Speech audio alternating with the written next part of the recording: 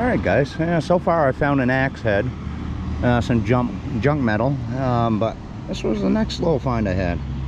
It was ringing up actually right around 21. It's a nice little, I want to say it's a Ford V8 emblem, but I mean this thing's in pretty immaculate condition. Nothing a little plating wouldn't do to fix it back up, but that's definitely going to go on my wall. It already has a hole in it, so hoorah.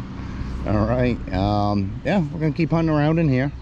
I've got tones all over the place. It's just I'm looking for the good ones. All right, on to the next.